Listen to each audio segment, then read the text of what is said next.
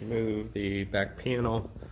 There's 4 screws at the top.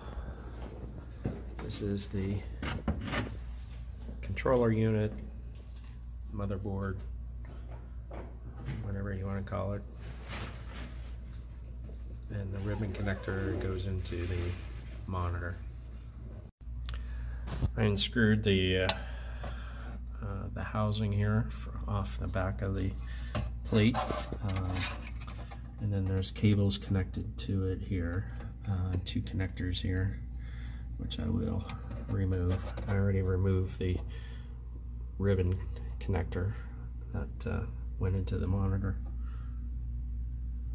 I removed the 2 connectors there, and see where they were, and now it looks like a ground wire here, which I'll unscrew. Goes right there. That's this black thick wire. Alright, the motherboard in the housing has been removed. I did put in the screws that screwed the housing back in there to screw in a new one. And I'm also putting the adapter that plugs into the wall inside the cabinet here for safekeeping. And there's the motherboard there. And I will screw back on the back panel here.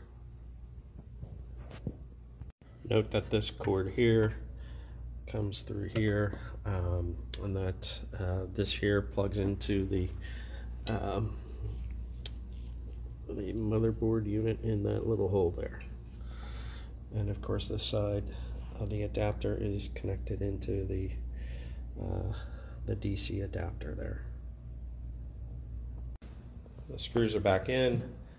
This here is a zip tie that actually is to hold the cabinet. It's supposed to clip into this on the wall here.